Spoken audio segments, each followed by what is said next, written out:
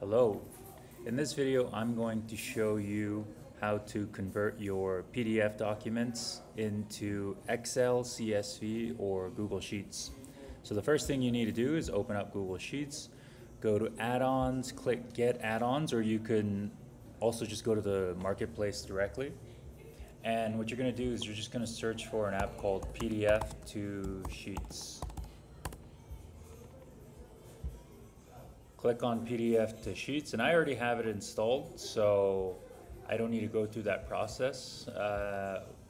But I will have the add-on here under extensions, and we'll just go ahead and open that.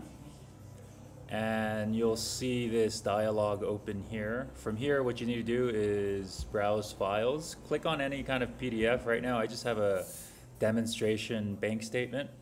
So you can select one or multiple pages like I'll do here. And what it's going to do is it's just going to extract a table on here.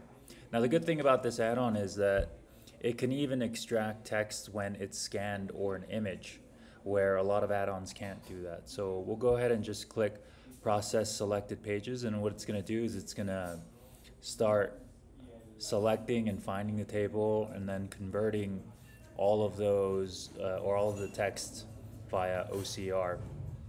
And so you'll see already here in the background some of the pages have already started. So what I'm going to do is I'm just going to go ahead and close this, and you can see everything on that PDF was transferred over here.